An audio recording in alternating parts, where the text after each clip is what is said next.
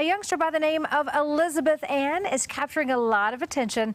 She is a cloned ferret. It's the first time scientists have successfully cloned an endangered U.S. animal. CBS 4's Dylan Thomas on that story in Lamar County, where Elizabeth Ann is currently residing. Dylan, researchers say this is a big step towards reintroducing black-footed ferrets to the wild. Yeah, Jim, researchers say that humans have indirectly caused the black-footed ferret population to deplete over the years, citing issues like construction wiping out natural prairie dog colonies, which then gets rid of the ferret's ability to naturally survive off of the land. Well, to fix that, now they have cloned an endangered species here to the United States, and that clone lives here in northern Colorado. You know, it takes some extraordinary efforts to try to put Humpty Dumpty together again once you let him fall off the wall and get cracked. Which is why researchers were ecstatic to see decades of work successfully produce Elizabeth Ann, the first cloned black-footed ferret. And that kit was born on December the 10th. Pete Gober oversees the Fish and Wildlife Service's efforts to restore the endangered ferret species.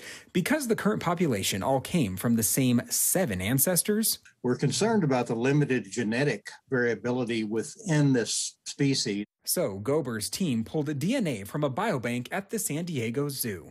Elizabeth Ann is an identical twin to Willa, a ferret who died 30 years ago. Getting an 8th animal through a cloning effort could be a big accomplishment. It's hoped that Elizabeth Ann will give researchers a new set of DNA to breed in the wild. They only live 1 to 3 years. But in captivity at the National Black-Footed Ferret Conservation Center in Fort Collins, Elizabeth Ann could live and breed for upwards of 8 years.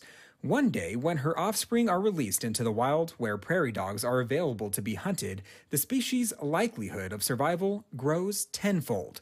Gober hopes this monumental moment will help Americans restore a native species which was on the brink of extinction. Cloning technique like this allows you to freeze time to a certain extent.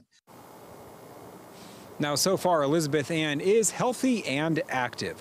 Ferrets usually breed within about a year of their birth, but Elizabeth Ann's family members, her offspring, likely won't be released out into the public until about 10 years from now. It's hoped that her DNA will help researchers also battle things like diseases that often make their way into these populations. Reporting live in Larimer County, Dylan Thomas, covering Colorado First.